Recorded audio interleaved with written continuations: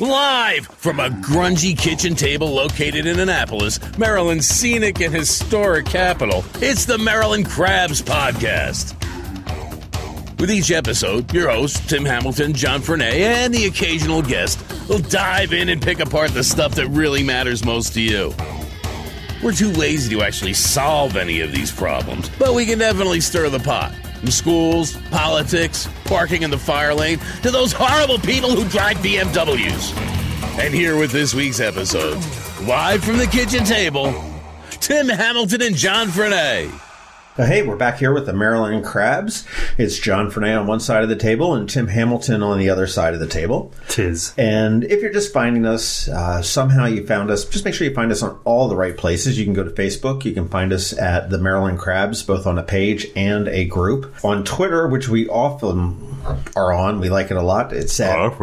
Yeah, I know. I don't know what I'm saying. I got crap in my mouth. But Twitter at MD Crabs Podcast. And go to iTunes, Google Play, iHeartRadio, all that kind of stuff, and you can find us on there. You can subscribe, and I do recommend that you do subscribe because it'll come right to your phone every Thursday at about noon. And a matter of fact, you're going to probably have one, well, as we're recording it right now, in about another 45 minutes we'll be dropping. But do that, subscribe, give us a rating, and if you need to email us, give us some suggestions, give us some flack, info@themarylandcrabs.com.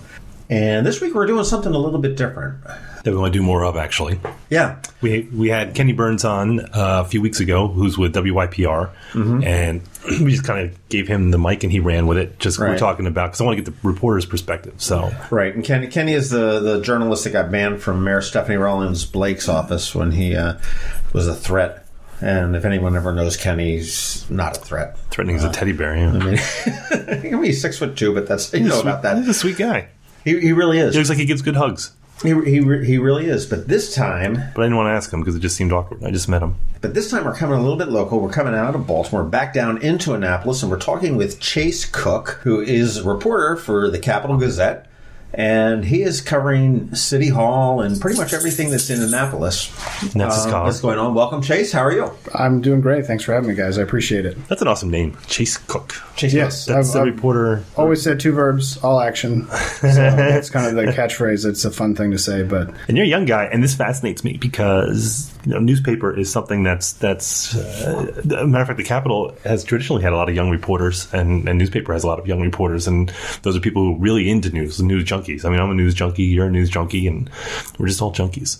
Yeah. But it's interesting because I teach a social media class, and I said if you want to suck up the reporters, you find them all on Twitter because that's where they kind of live and breathe for the most part. And I said that this being kind of Annapolis, where everyone gets to know each other online before they actually meet, and that's what you said when you walk in. It's nice to meet in real life. You do have a cool Twitter handle too, Chase a Cook, like you're running around the backyard chasing a cook. Yes, and that's what thankfully to my middle initial, which is A. So it just all works out. And I jumped in on your Facebook.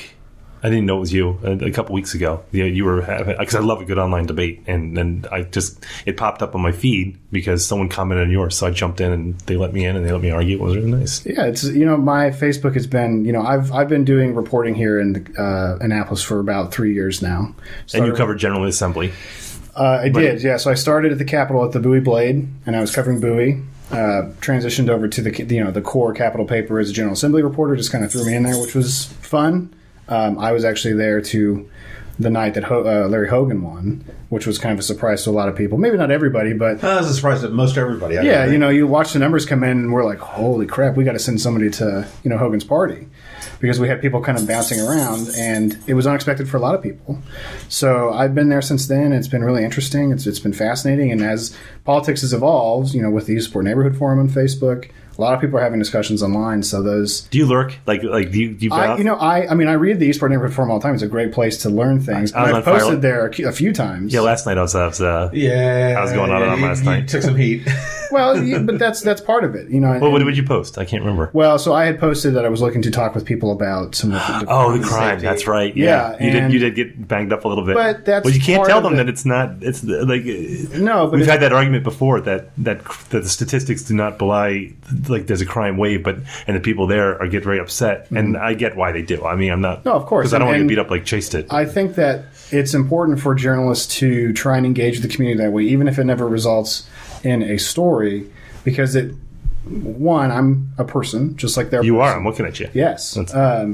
And it's an opportunity to say, like, hey, I'm trying to get a better understanding of what's happening. I'm trying to get a better understanding of why you're mad, because when I come to you and say, hey, listen, I've been sitting here and talking to people and the stats are showing me something different. So tell me about why you're feeling this way. Tell me these reasons. And it helps open up the conversation. Some people are just like, hashtag fake news, get out of here. And other people are willing to engage in that conversation. I think that helps a lot of people. Do you read the comments in the Capitol? You do. I do, yeah. They're not always great. They're asshats. They are.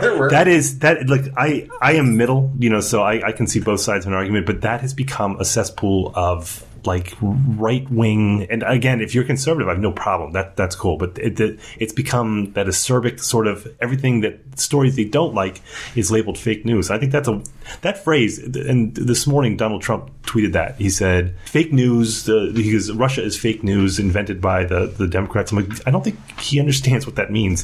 Fake news is something that's made out of whole cloth. That it's created from nothing. It's not the fact that you don't like the story, you think it's getting more emphasis than it should. That word has become incredibly corrupted. Well, it's definitely a word that has kind of lost some of its meaning, and I think there's a phrase like replication destroys value, and the fact that they're saying fake news over and over and over again without really digging into what they're perceiving as fake news has made it just something you say now when you don't like something. I don't even think the people who may say that think it's fake. They're just like, no, you're not telling the whole story. Sure, WTOP closed their commenting on their website. I don't think the Capitol should do that, and I'm not in charge of that, and I don't deal with the comments in any way. I read them. Well, they have it on Facebook, so Facebook's become on fire. Yeah. I am a huge fan of open commenting and anonymous commenting. I am not. This is where you and I disagree. I would think that if you made a Facebook sign in. I'm all for commenting. I disagree with the anonymous commenting. Bothers me. Can you tell me why you like anonymous commenting?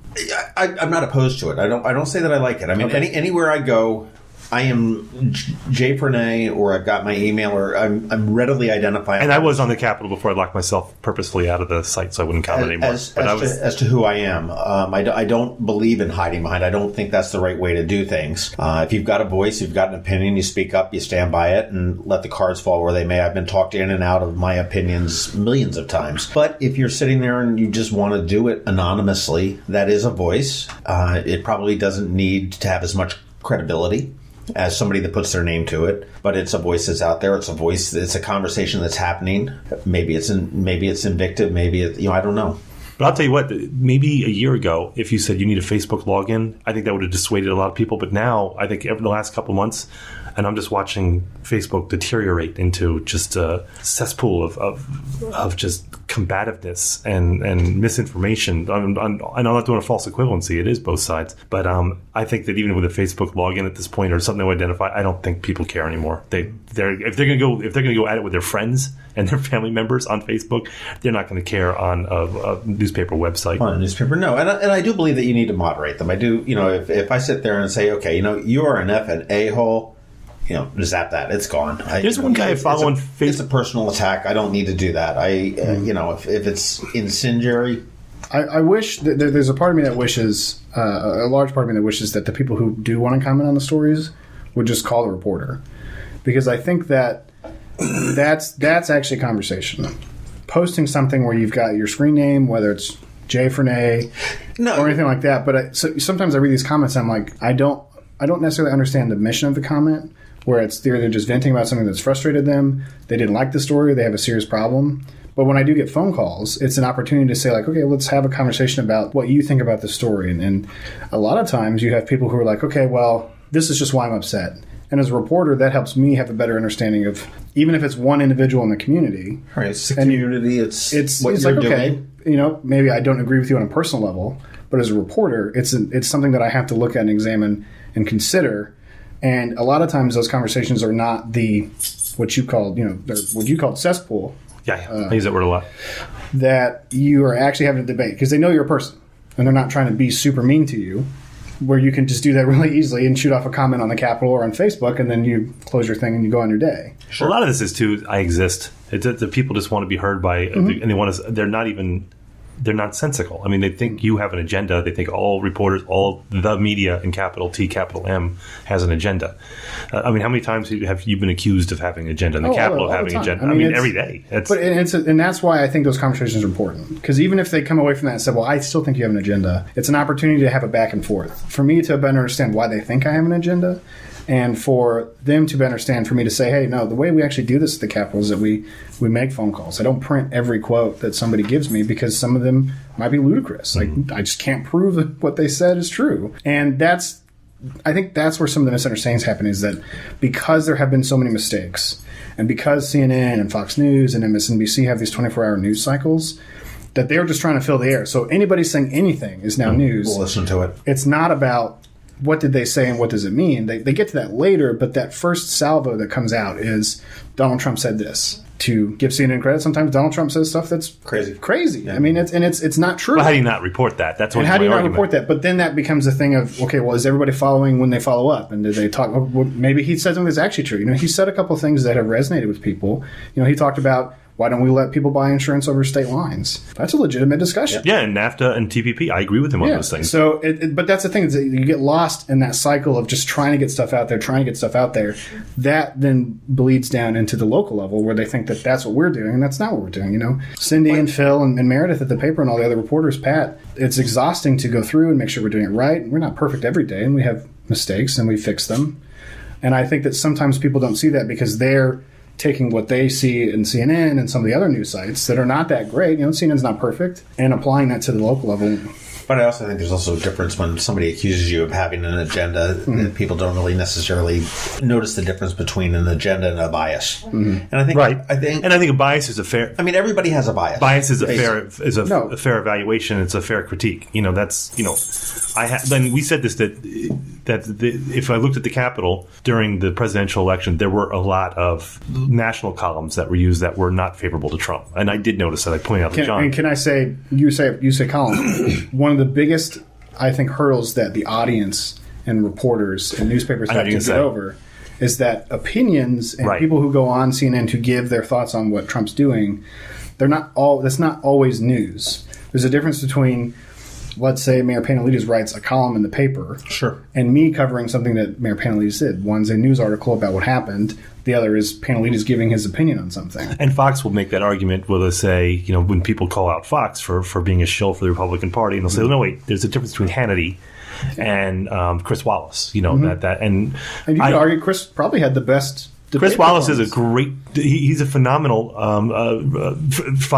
reporter. He really is. I mean, and I'm not painting Fox News with a broad brush. There's some people. Like, I think Bret Baier is hellacious. I think that. I mean, to call him a journalist is a disgrace. I think Chris Wallace is phenomenal. I think that Wolf Blitzer is a disgrace. There's no way that man is not a journalist. You know. So I mean, I think just because they're on TV doesn't make them a particularly good journalist. So I mean, I'm not going to paint MSNBC with a broad brush or CNN with a. Well, CNN needs a lot of help. I mean, let's be honest. Well, there's definitely a conversation to be had about audience responsibility.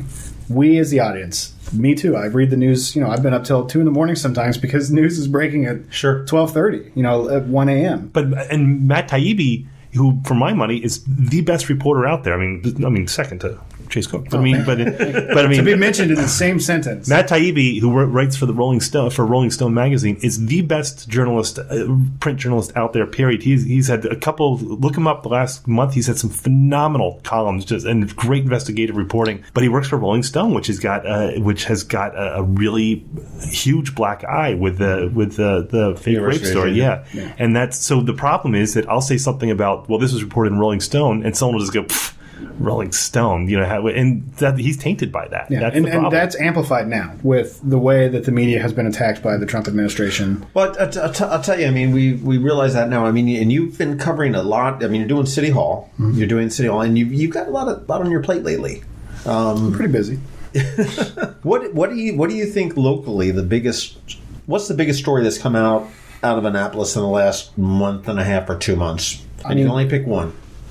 The biggest story in the last month and 2 months? Yeah, what's the biggest, in your opinion? And obviously that'll show your bias too.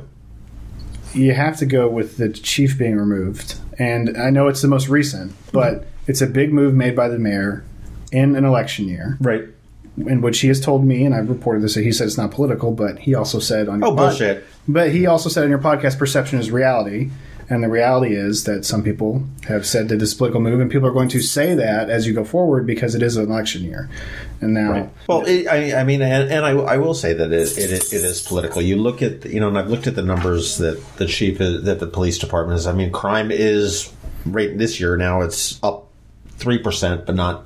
Which is insignificant. Well, statistically insignificant, and a town this size, we've said this many times. But the issue that the chief had was the visibility and the high-profile crimes that were occurring, the murders, the rapes, that were just off the charts. And I don't see how the mayor can say it wasn't political. I do see how he can say it, but it was, he's got a tough job ahead of him. I don't think he's a shoo-in, and I told him as much. I said he's not going to walk into this office for another 4 years. What do you think? Do you think the move is right to fire the chief?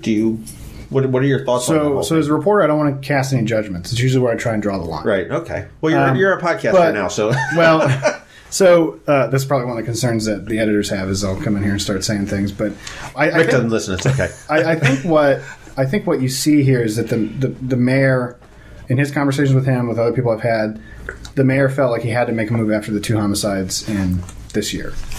Whether he says it's political or not, that's what he's saying. I don't have proof otherwise because that's a very amorphous thing to really tackle. Good word. You know So when you look at it, you go, okay, well, he made this move, but now what? Now what do we do? And he talked about the search committee on your guys' show. He's talked to me about it. The challenge is going to be, he can say this is a great job all he wants. But when you look at the numbers, we did have 12 homicides in 12 months. Right. The person was fired because of homicides. You make that argument. And that's a hard thing to prevent. Like you would have to militarize areas to stop a homicide from happening when somebody is motivated. When you talk about the chief, he said these people know each other, they're out to get each other. Targeted. That's the I word think to use. The optics to that are difficult because it seemed like he was being blasé, and I think we all knew what he was saying was that these are people who are engaged in illicit activities, which doesn't make it particularly acceptable. But we're not talking about kids getting gunned down in Eastport Elementary or And it's an incredibly complicated issue, and you never want to downplay it because people do feel concerned. And the racial aspect to it is they're all black too, and that's an issue too. Well, I think we had some Hispanic. There was a couple of Hispanic homicides as well from that community. But the thing that's happening is that these are people that are typically involved in the drug trade, at least from what we saw in the reporting that we did. And I hope I'm not overstating that, but I'm pretty certain that that's what we saw. That's a hard thing to come into. So I'm curious to see how the mayor's national search is responded to by people who come in, because while it does pay well, it's the highest paid position in the city at about $156,000. That's a job that's going to be very tough, and it's not a guarantee. The mayor can, if he doesn't win, and John Astle, if he wins, or Gavin Buckley, if he wins, or he's going to replace it regardless. That's... But the timing as a political move, this is where it gets interesting because I think we look at national politics, just to give you an example, I think I always use this as an example. I think with Trump supporters, he shoots an arrow and they draw a target around it. That they make it seem that everything he does is a savvy move that's part of a complex plan, and I don't believe it is. On a local level, our local candidate's that savvy. And so you'd have to say, was the timing of this is really difficult for the mayor because was it done as a political move because there's an upcoming election?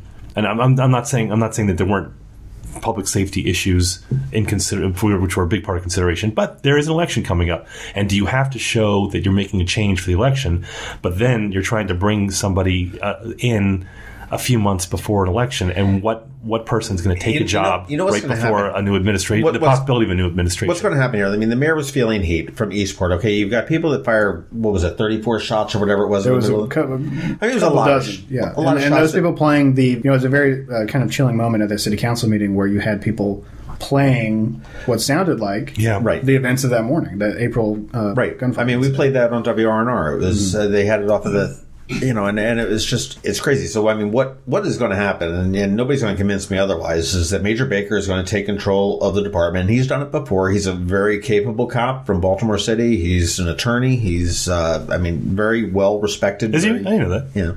They're all lawyers. I didn't know it. Yeah. You a lawyer? Yes. I played one on TV. But no, Pristoop was a lawyer, too. I didn't. Yep. But they... See, this is what I should research before we do episodes. Yeah. But what's like a going lot to of work, happen is though. Major Baker is going to lead that department through the election. And, Mike Pantelides now has come out and said, hey, I've done something for crime. I've made a change. Well, I disagree. And I think he's going to be in a tough position if he doesn't fill that position quickly. He's not going to be able to fill it. I agree with you, but I think that's also going, all right, you canned him, now what?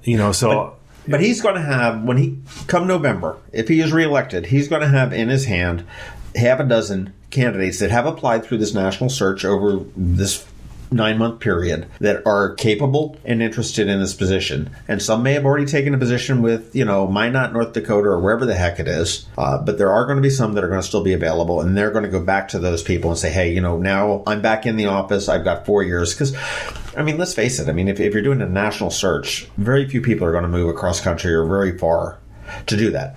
Unless there's an internal candidate. Scott Baker would be a logical choice, but hey, he's a sworn officer. Why would he go work at the pleasure of the mayor when he's making? He's like the third highest paid employee in the city, I think. And also, I think you run into the problem that if you're already working for the police department, someone internal, that this is a sticky problem. And are you going to be able to solve it? And is your ass going to be on the line after a couple of years because it's difficult to cut down on the crime that's occurring right now? Because I don't know how you solve it. Yeah, and it's a tough. It's a very complicated problem that you can't just fix by showing up. I don't think, and that's going to be the hard thing to have that discussion about when you're getting a new chief in, or whether Major Baker takes the position. Is it's not going to solve itself immediately. You can make changes, you can do things, but crime is going to happen, and you're going to have to find ways to respond to it.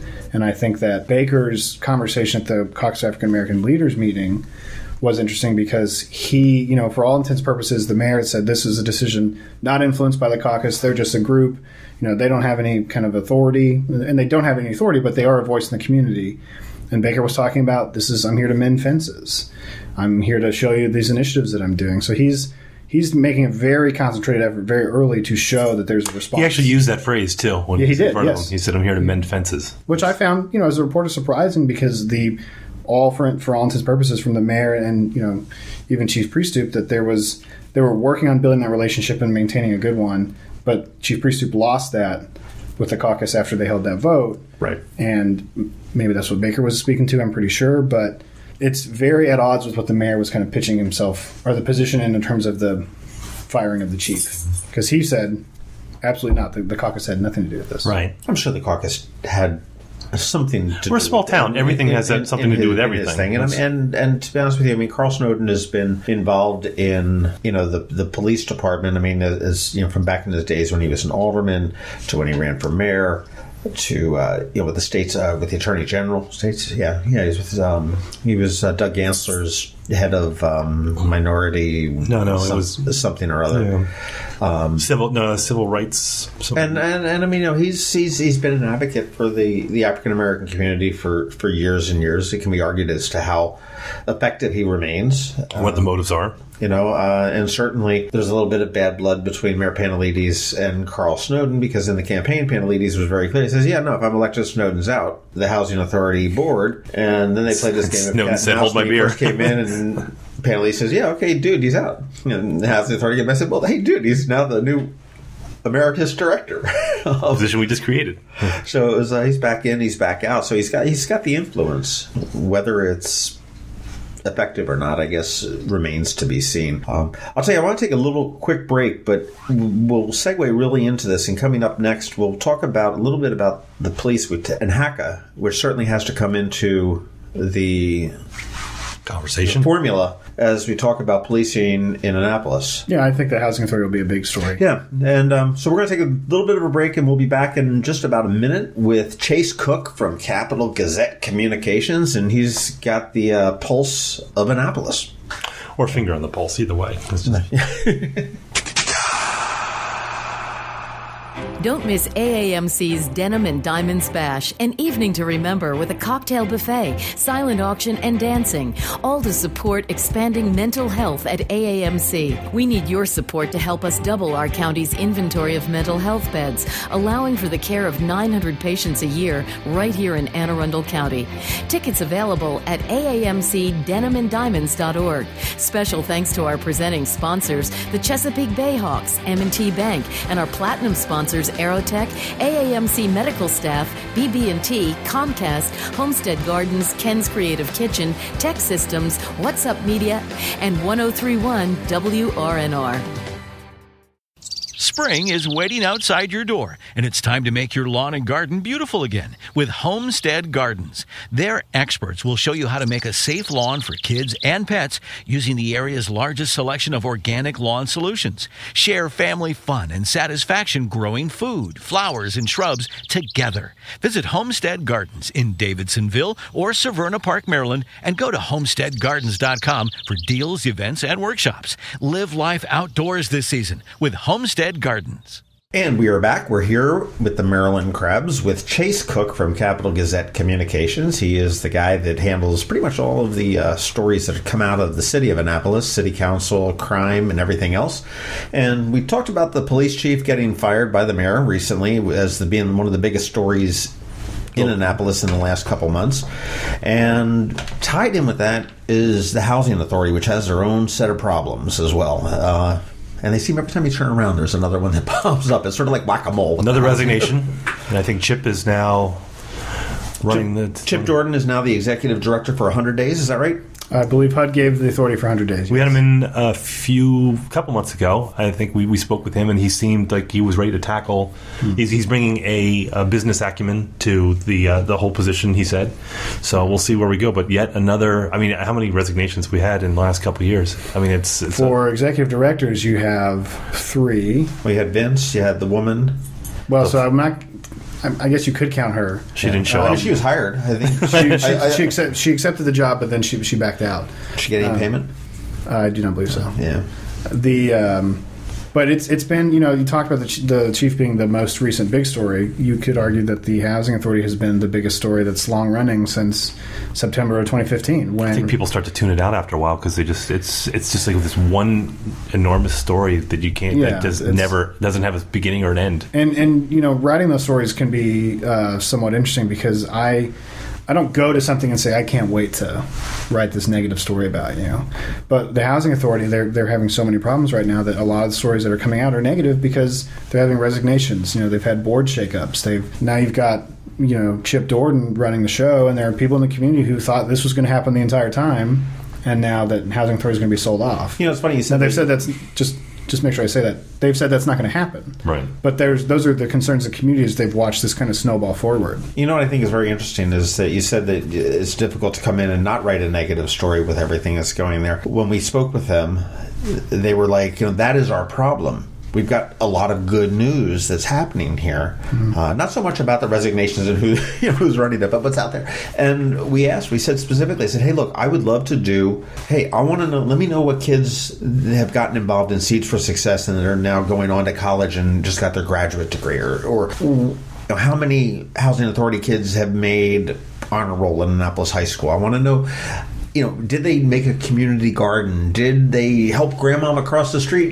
Just any things like that. A group of kids got together and cleaned up the pool at Eastport Terrace or Harbor House. And I asked for them specifically for that. I followed up with them 3 or 4 times and silence. And I think it's disappointing. I think there are some good stories to be told there. Well, maybe because I think the concentration there is on the structure itself. It's not on the micro events that are happening, because I think they're flailing. I mean, Chip, again, when we spoke with him, seemed very capable and very optimistic. But I mean, it's sort of like they're trying to pull out of a tailspin. I mean, they owe $3 million. I think their biggest problem, besides the resignations and trying to keep that. Because one of the things that you want to always keep, right, is institutional knowledge and authority. Well, Chip's only been there for 4 months now, maybe longer. Right. So that's a challenge in itself. He can be a very experienced healthcare executive like he is, and a very smart guy, but that doesn't necessarily always translate perfectly. So you got to watch these next 100 days and see what the moves are being made, what's happening. Because, I would say, if I the people in those communities deserve to have some uniform leadership. I think I could make that statement, and I think a lot of people would agree with me, because every time they turn around, they read the Capitol or they're listening to the radio, there's always something bad happening.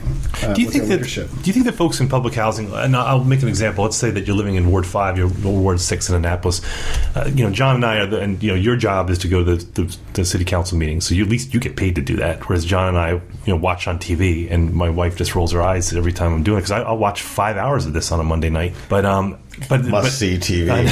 Some nights it is. Some nights it's good, I argue it. But primetime television on Monday nights. But most people who live in the city are just not engaged with city government. They go about their lives, and I wonder if it's the same in public housing. Is this something that the people who live in public housing are looking at HACA saying, "What the hell's going on?" or they just, it's not part of their lives. As long as that the trash gets picked up, or as long as that the power is on, do they really care? So I wonder if it's just the wonks that kind of concentrate on what's happening with HACA itself, the board. Oh, go ahead. I'm sorry. No, just rambling. I would never want to speak for that whole community, based off conversations I've had with people who live there. But there is a, general sense of like, hey, we're just trying to live our best lives, and we are living here, and we want people to respond. And I think that there has been, not necessarily from the community, but there has always been kind of a disconnect between the public housing and the city itself. And you can see that in the fact that the mayor did these inspections, and that was a first, right? I mean, the city had never been doing that. So there is this whole kind of debate that you have that swirls around, and I think that I don't touch on in my stories all the time because it's very complicated and nuanced. It's tough to kind of parse, but those almost don't seem to be seen as city area. Right. And I think sometimes that goes to the residents who are like, well, they're not treating us like Annapolis residents because, the police are only coming here when somebody gets shot, or, the police only come here because we're the bad neighborhood, so they're just always here hanging around, and that makes them feel maybe a little more oppressed or militarized in its own way. Well, and that's a problem too, because, and to kind of go back to what we were talking about before with the police chief, is when we're talking about, I think sometimes the police, and maybe HACA can't win for losing, is that if you don't have the police there enough, they said, we're not getting the attention, what about all this crime? But then you say, all right, we're going to step up patrols, and the complaint is, well, now we're militarized.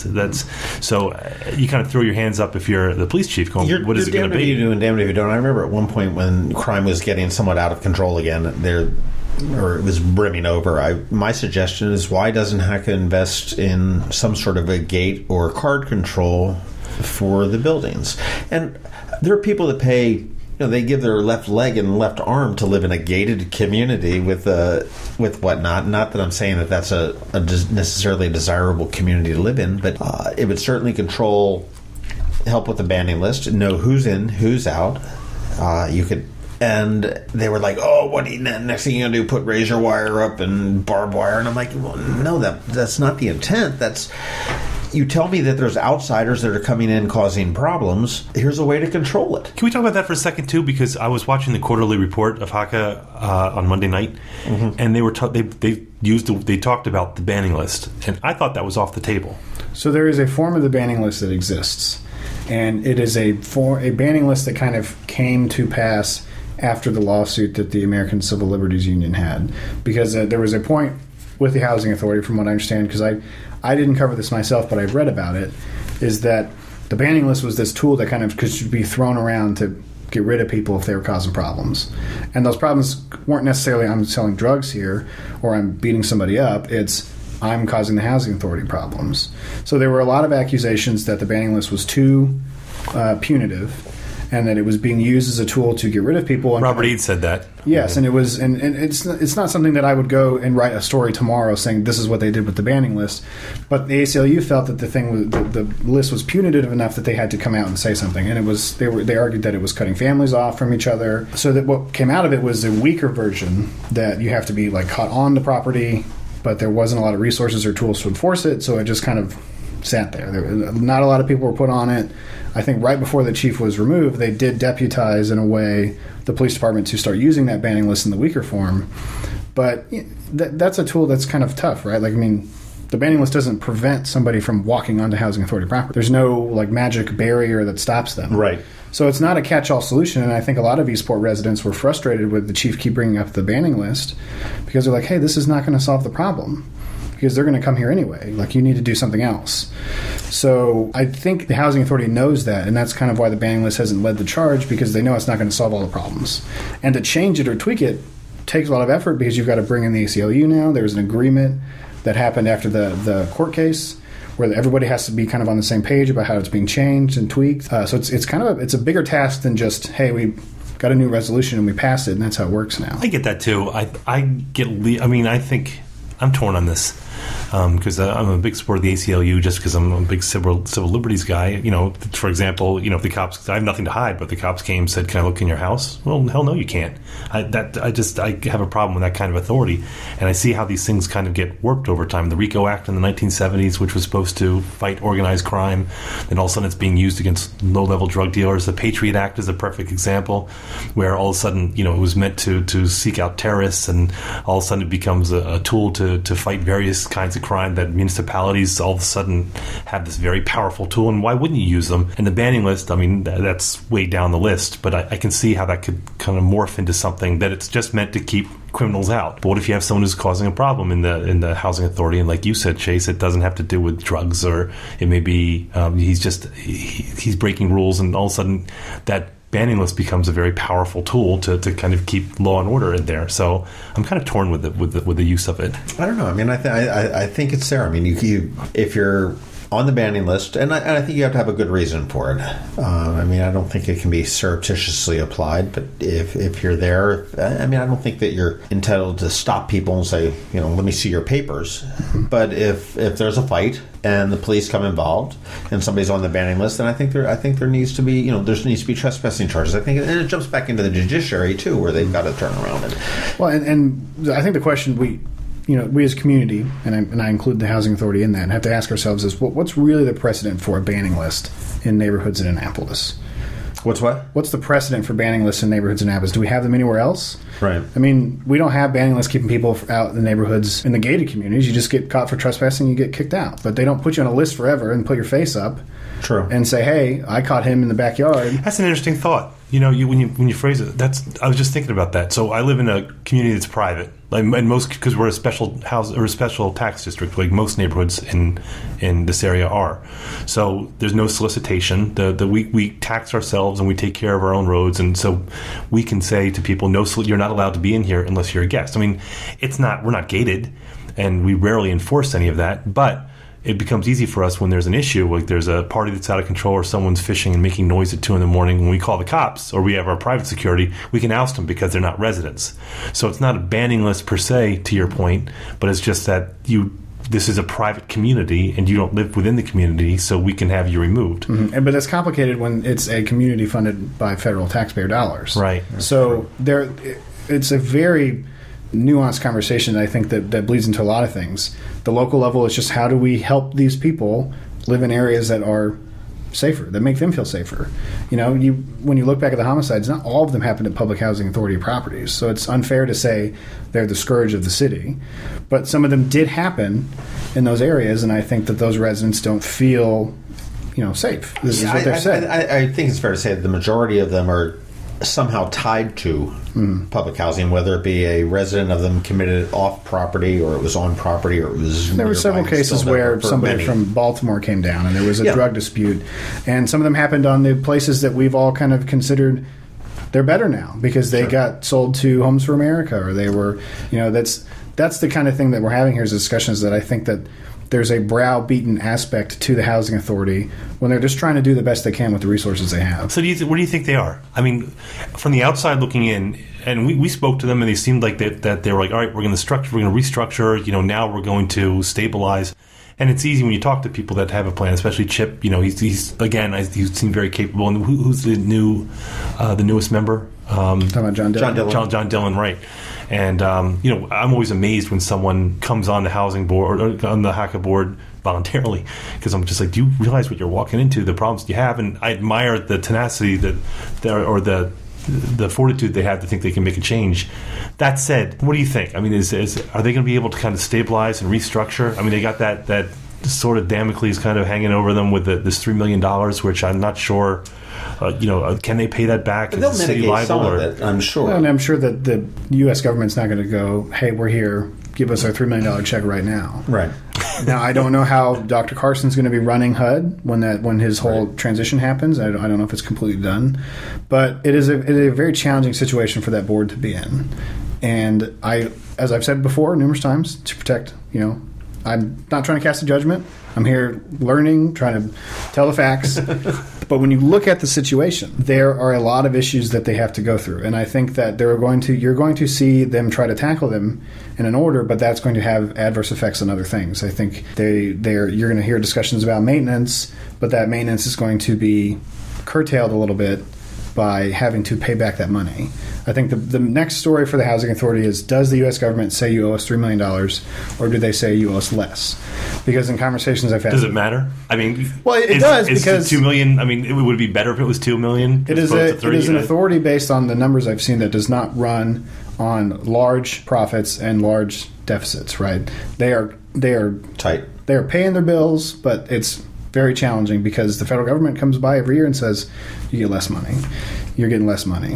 The city's not giving them money, and that's actually kind of not...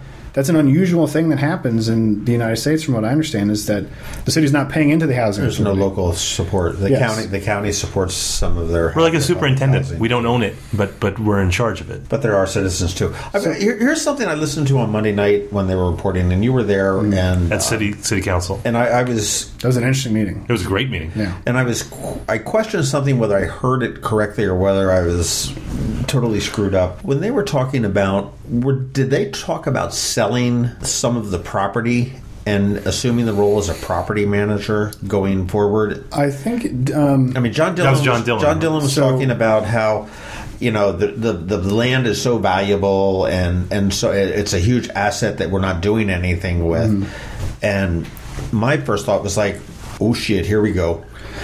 He's going to sell it. There's a major concern that the city will, or the housing authority will sell it off to a private company, and the private company will run it, and that's what happens. And that you're seeing that model being promoted by the federal government to a certain extent. They've talked a lot about trying to move, from pockets of public housing, right? Back the old Yonkers story where they were trying to put public housing with people who live in nice houses, because the statistics show, and the research shows, that if you don't dump all of the public housing into one spot, those people tend to live better lives. Mm-hmm. They live in nice neighborhoods. The city comes by and fixes those neighborhoods up. People care about those neighborhoods. So when John Dillon was talking at the city council meeting, some of it I would have to go back and listen before I speak very, very confidently about what he said and what his mission was. But for the understanding I had is that they're trying to get these areas redeveloped. The challenge is the housing authority on its own can't just take a $20 million bond or a $15 million bond and fix all the properties. So they have to find a way to either get somebody to come in and partner with them. And now the question is, when you have somebody come in and partner with them, what's the deal? Does the housing authority own 51% and then they own 49%? I'm not saying that's what's happening, but the housing authority has been very clear that they can't just do their own bond and have it work. We saw that happen with Newtown 20 when they had to deal with that San Diego-based company. Right. And it fell through. And it fell through for a variety of reasons. One of them was, I think, incompetence is probably too strong a word. The San Diego company put their paperwork in, but they did it incorrectly. Right. But on top of that, even if they had done it correctly, the fines and fees that they had put in were too high anyway. So they might have been turned down by the state government for those tax credits. So they've shown that it's very, very hard for them to do it on their own. What does that turn into? Does that turn into selling it? I don't know. They said last night, Sandra Chapman said pretty, assertively, they're not trying to sell Eastport Terrace and Harbor House. Well, she has to, because there is a high level of concern / paranoia among residents about that. And Robert Eads, we've had him on. They flooded that out there when they developed that land behind there off of, I can't remember the name of the street off the top of my head. And that's the thing. It's like, I have had many conversations with Ms. Chapman, and I think she's doing the best she can based on what I've talked with her. It's a very tough position for her to be in, for Chip, for John, for Chris Flynn, for all of them. But we've also seen historically, and I'm talking just about previous events that have happened in American history, a person in a position of authority says a thing for a bunch, and then they run into a scenario like, oh man, I've said all that, but now my only solution is to do this. And it's counter to what I've been saying. So that's a very hard position to be in. Right. Does it get that far? I don't know, and I don't want to put a judgment on it. I tell you what, let's take another break real quick, and let's come back and we'll talk about that crazy bill. I want to talk about the crazy bill that Jared sponsored about that whole immigration. Well, yeah, it's open for a lot of interpretation, but let's take a break and we'll come back and talk about immigration. Very few things in life are so precious and so irreplaceable that we all must do our part to protect them. The Chesapeake Bay is one of those things. You can do your part by contributing to the Chesapeake Bay and Endangered Species Fund. It's that little line item you'll see at the very end of your Maryland tax return. Any amount you give makes a difference, and it's tax deductible. I'm Peter Francho, Maryland Comptroller. Our bay and rivers thank you. Learn more about the Chesapeake Bay Trust at cbtrust.org. Of all the ways our customers can describe us, nothing means more than being their favorite. Zachary's is the gold standard in customer service. This is the absolute best jewelry buying experience of my life. The annual holiday party for their customers is beyond a memorable experience. They have the most exquisite jewelry, and the store atmosphere, it's the best around. They listen, and there's never any pressure to buy. We've purchased fine jewelry from different big names in the Baltimore area, but we were treated like family at Zachary's. You'll not find a nicer group of people. They have my business for life. Best in Annapolis is simply not enough. Zachary's has been a part of many of my life's best memories. After it's all said and done, there's one jewelry store that's my absolute favorite. Zachary's. Online at zacharysjewelers.com. More than a jewelry store, a jeweler.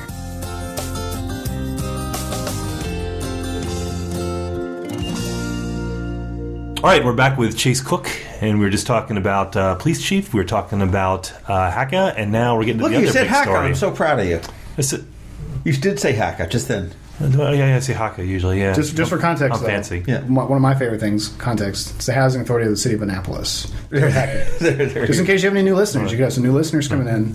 Look at him doing a reset. That is true. That is true. Okay, parenthesis, housing authority for the City of Annapolis.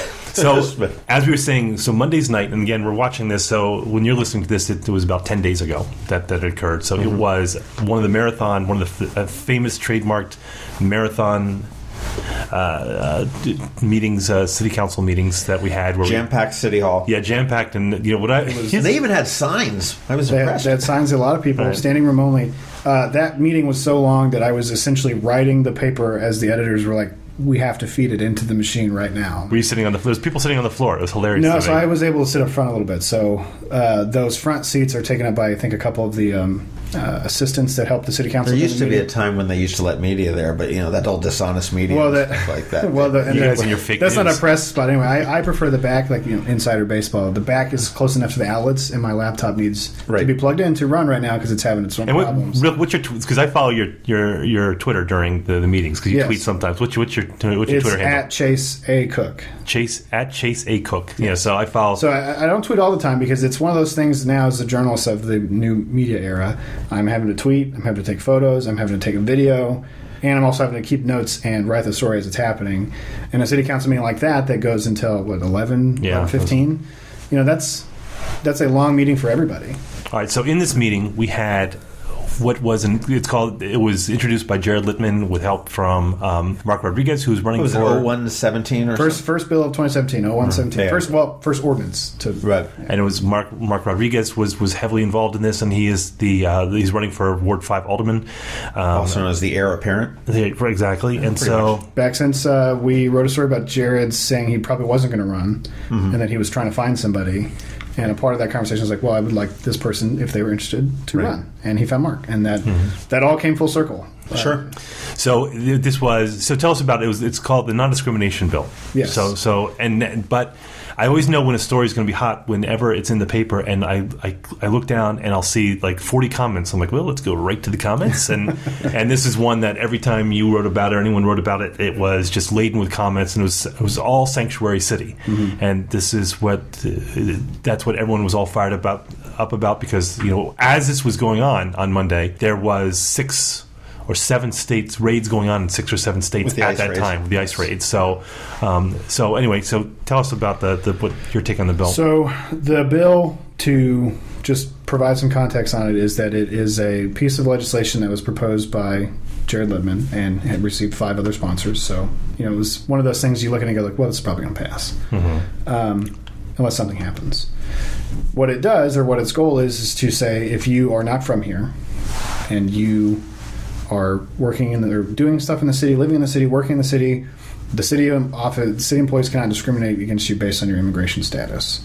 And the spirit of the legislation, since it was amended to say all visitors, the spirit of the legislation is focused on the Hispanic and Latino community.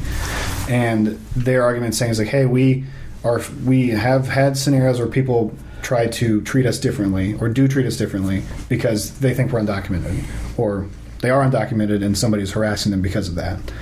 So the bill is saying, hey, we're not going to let city employees do this, and we will cooperate with the federal government, but only if legally required to do so, and we will push back against the federal government if they try to overstep their authority under the U.S. Constitution, 14th Amendment. Right. So, and the bill passed with a 6-2 vote with 1 abstention. Right. And the well received by the audience. Nobody came out and spoke negatively.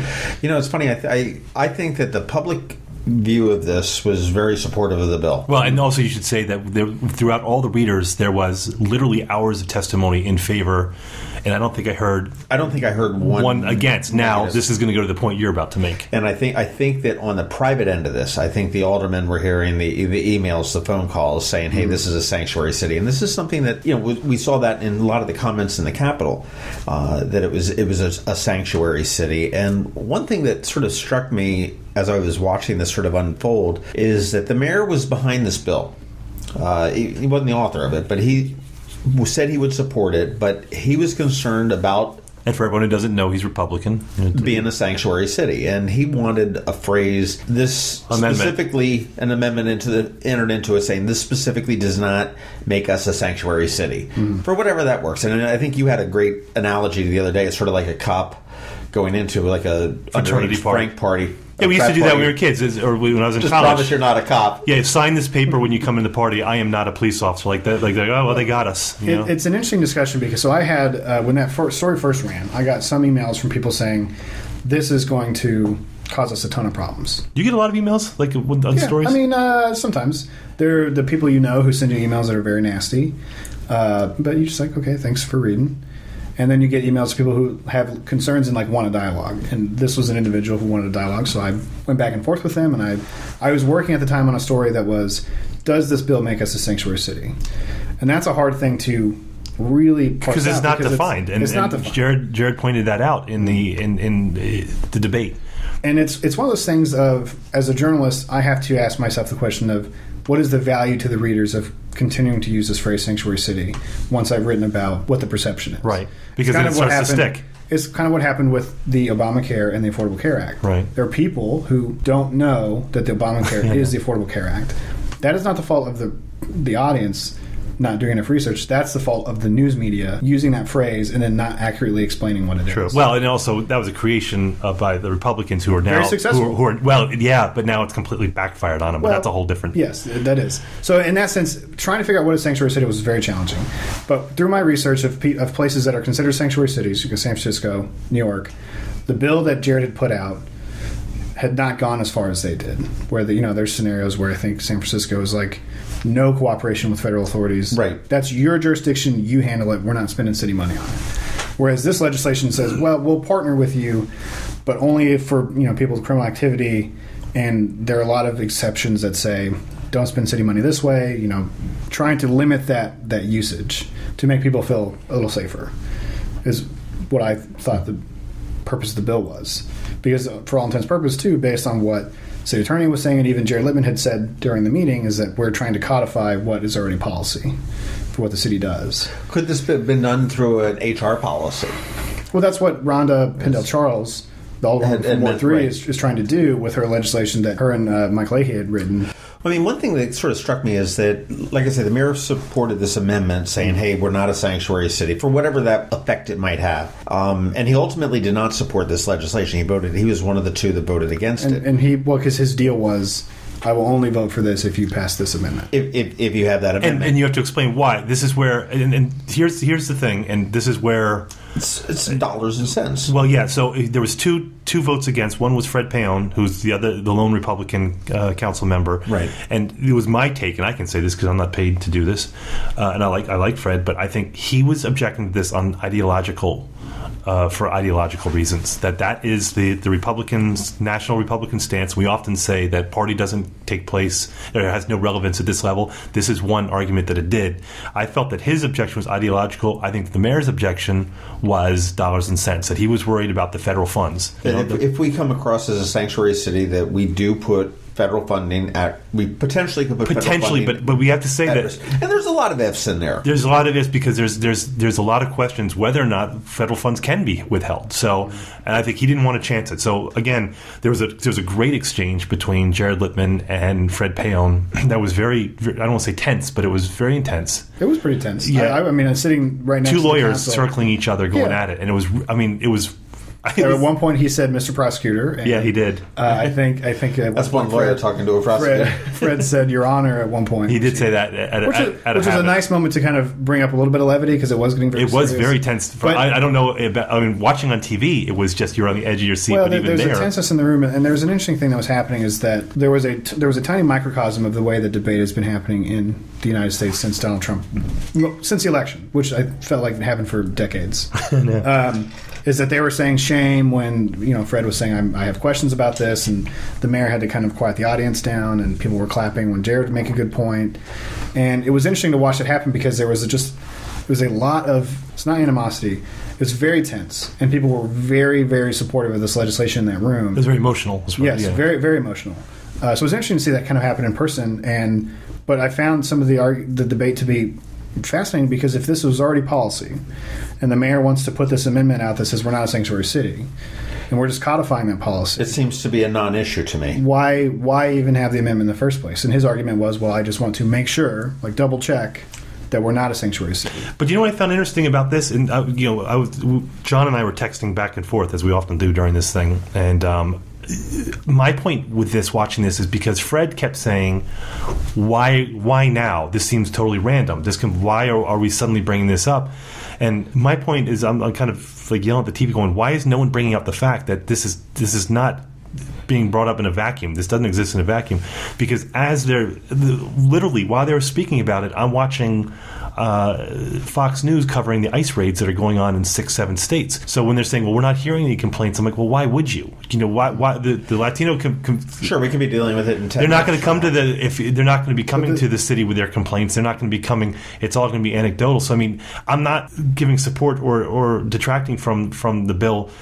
I'm trying to be analytical, but to say why now is kind of a silly question because we have a president who that is at the base of his policy. So that's the base of his ideology is illegal immigration. So it didn't come out of nowhere, and no one was bringing that up. That was and we have to. There's a step back moment here too because that bill does not prevent those ICE raids from happening. Exactly. I know, and I'm just saying. But there are people in communities across the country who are looking for a win when you have somebody in office who is railing against, I wouldn't say just illegal immigration, I mean immigration period. Right. You don't drop a ban on 7 countries because you're worried about just illegal immigration. You do that because maybe you have security information that says those places are dangerous, or maybe you made a promise during the campaign that you're trying to live up to. So there are a lot of people who are concerned and afraid, and this bill makes them feel like the city's on their side. And I think there's a lot of value in that. But there's also a lot of value in going, well, President Barack Obama had deported the most people of any president. Right. So this is not something that's just happened with Donald Trump. These communities have felt the oppression from ICE, at least, for 8 years. Well, and I think, and there's also, when you look at immigration in general, there's nothing wrong with wanting to control your borders. That's one thing that do I want open borders? No, I don't want open borders. But I think when you look at the ground level and say, okay, we're not talking about ISIS or Al Qaeda or any sort of terrorist cells coming in. What we're talking about is just people who are working at garden centers and restaurants and mowing lawns, and so you kind of go, come on, and I think that's what this bill is kind of where you're saying, all right, we got to separate this larger national policy from what's happening on on right now, realistically, in our communities. Yeah, and the federal government's going to decide who's a sanctuary city or not. Whether, the city had this law, if they looked at their policy, they could have made the distinction. I mean, there are a lot of other factors here that exist outside of the bill that was passed on Monday.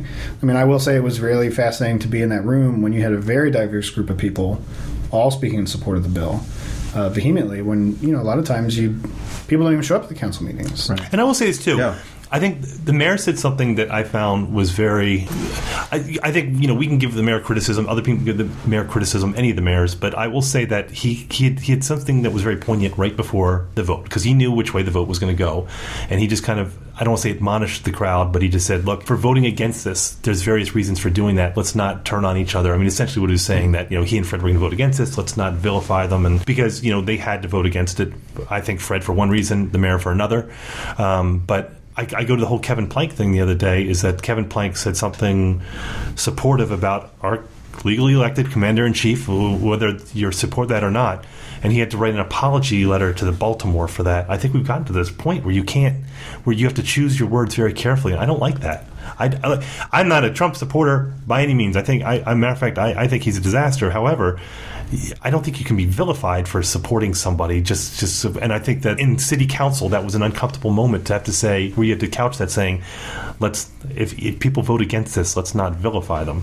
That is essentially what he said. It's a very slippery slope. It's my question too, without the mayor's amendment being thrown in there, does that set up that ordinance in the future to be morphed into something stronger or something like that, into a true sanctuary city? I mean, you could probably say that that's true for any legislation. Yeah. You build upon it, but I think that's the argument you have to have when that legislation is when it comes up. And I don't want to go too long, but I want to say, to go back to what you had talked about, Tim, about the debate. The one thing that I try and do when I talk to people and listen to people, and it can be tough to do in the current discourse, as we've seen on Facebook and social media, and even in person. I read a story about a lady who divorced a guy because he was a Trump supporter. I try and operate on the fundamental truth about everybody, is that we're all trying to make the country better, but we're going about it in our own ways. Journalists are trying to make the country better. Two guys doing a podcast are trying to make the country better. Well, the Republicans, the Democrats, the Independents are all trying to make the country better. So with that, now you have a measurable, it's measurable for different people, but you can say, how do your thoughts make our country better? And that's when you can start saying, okay, well, does doing a ban on 7 countries make us a better country? How so? Does passing this non-discrimination bill make us a better city? How does it do that? How does it not do that? If you operate from that sense, you're saying that we all have something in common. So we want Annapolis to be better. We want the United States to be better. Then you start there, and you have that discussion. And I think that is something that if everybody just, instead of writing a nasty comment on capitalgazette.com, call a reporter and talk to them, and realize that reporter is trying to make the country better by using the First Amendment to write these stories. Is it perfect all the time? No. That's why you should call. And then that way we can have the discourse, have a discussion, and I think everybody will be better off. Do you know how you make the world better, Chase? How's that? You follow us on Facebook, because we have a group and we have a page on Facebook, and you could tweet at us too, at MD Krabs Podcast and at Chase A. Cook. You can find Mr. Cook and at Ian Annapolis for John, at Tim Hamilton 47. Make sure you rate us on iTunes and Google Play. And you kept mentioning a couple times about you get the emails and whatnot. Do you want to divulge your email address? Yeah, I'll give all the information. So you can capitalgazette.com. It's a great website. Fantastic, I think, service to the community. And it's all right. I'll take that. But you can find my work on there. You can find the work of fellow reporters. You can find me at Chase A. Cook on Twitter. You can find me on Facebook.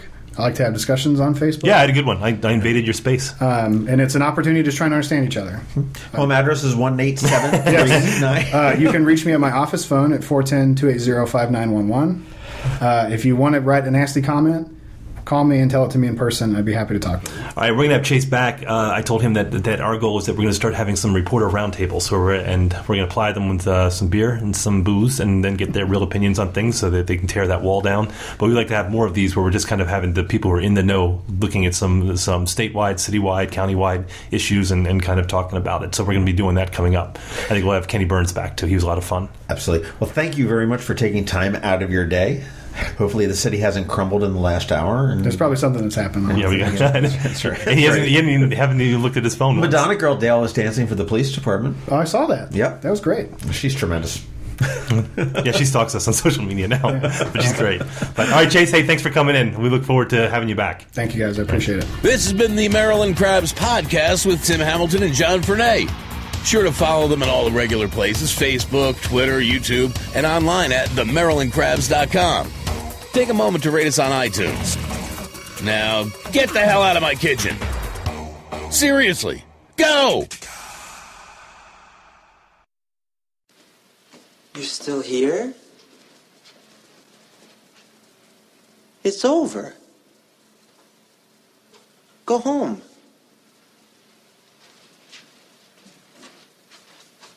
Go.